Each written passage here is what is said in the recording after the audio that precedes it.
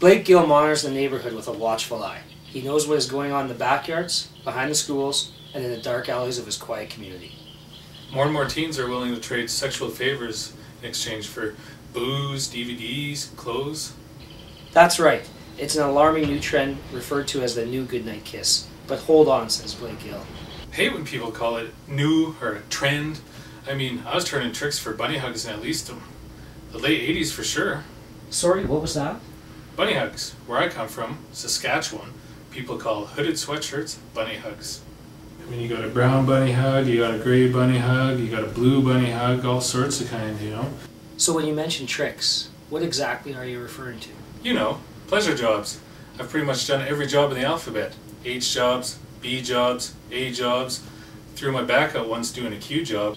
When asked to consider his youth, Blake is quick to pull out what he considers the trophies and rewards of jobs well done. A lot of memories tied up in here. A lot of afternoons behind the school or off behind the skating rink on a Saturday. Looking back now, are there any regrets that you have? I mean, what's life without a few regrets? We all have them.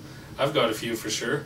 Probably could have made a little more than I did. I mean, as I matured, grew more skilled, probably could have done better for myself. Do you mean getting a better financial return for your work? Yeah, I mean, I could have done a little better, but I shouldn't complain too much. I had a friend who used to make barely $1 an hour delivering newspapers. You saw my bunny hugs. They're worth way more than that. I mean, this one here is when I first started out, and I gotta be honest, I wasn't really good at my craft, and I didn't even get a hood on these kind of sweatshirts. With his high school days behind him, Blake often turns to gardening to fill his day. How do you respond to criticisms that this type of work is demeaning and really a violation of a person's humanity? Well, I have to answer that question with one of my own. I mean, you've got a job, right? You probably work for some inconsiderate boss who never shows you any gratitude. When I did a good job, I knew immediately from the results. And truly, in our capitalist society, aren't we all just exchanging services for some sort of return? I probably learned that lesson younger than anyone, from direct, hands-on experience. And then, I mean, once you started getting good, you get, like, people would embroider your name on it just for doing a good job, which, I mean, means a lot to someone.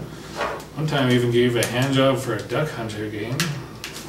Although considered by some to be the first symptom of a deeper sickness in our society, Blake Gill considers himself to be a pioneer of sorts, having forged a new trail to financial compensation.